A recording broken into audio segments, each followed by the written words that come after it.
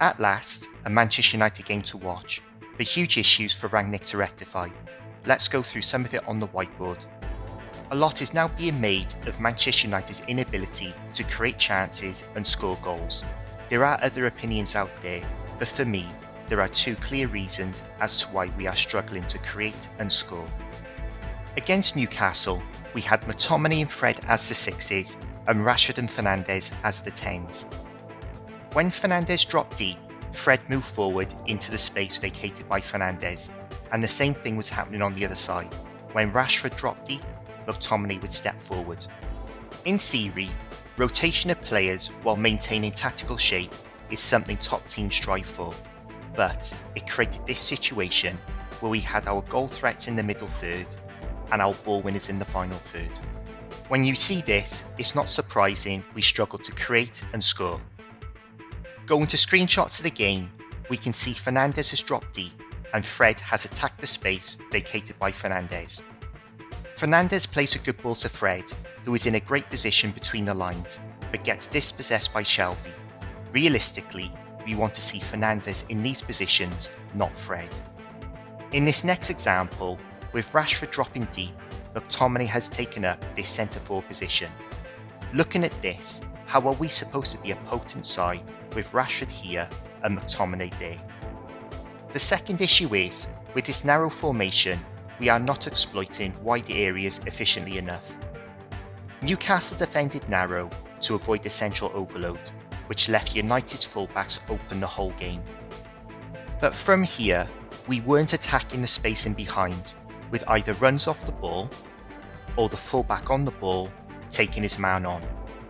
Consequently, we were just moving the ball from side to side, without threatening these spaces in behind. Going to screenshots of the game, the ball has been switched out to Dalot, and we can see how much space there is on the outside. Rashford, as usual, goes to the ball instead of making a run into the space, and Dalot doesn't want to take his man on. As a result, Dalot plays the ball in field, where Newcastle have the numbers, and Fred gives the ball away. But in the second half, the change of formation to a 4-1-3-2 allowed United to play with more width higher up the pitch. This enabled us to get into these areas, which was pulling Newcastle's defensive formation across the pitch and making their centre-backs run back towards their own goal. Going to screenshots of the game, we can see how much more positive Dalot is at attacking this space. The ball is switched out to him, and we can see how getting in behind Newcastle's defence has altered the dynamic in which Newcastle are having to defend. They are scrambling back towards their own goal, which has enabled Cavani to step out and score the equaliser. The Devils' verdict is, the big issue for Rangnick from this game is again the lack of work rate. Against Norwich and Newcastle, he has seen firsthand the lazy habits these players developed under Ollie. To coach this out of all of the players is virtually impossible. The only thing that will give Rangnick the chance of getting something from the season is allowing him to make 2 or 3 signings to change the personnel.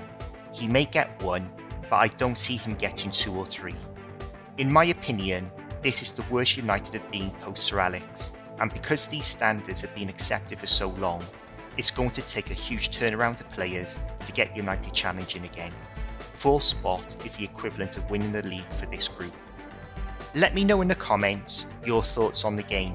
Thank you for watching, and please like, subscribe and share, and I'll see you in the next video.